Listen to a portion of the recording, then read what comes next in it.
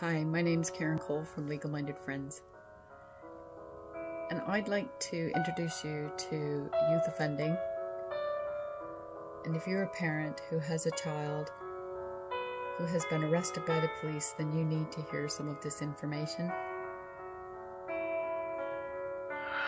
A child or young person in custody is every parent's nightmare.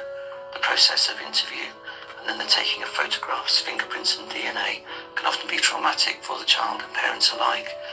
The wheels of youth justice can turn very slowly, but contrary to popular belief, it does not necessarily mean a court appearance and criminal record.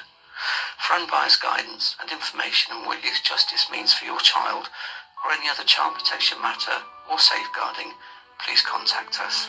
Thank you.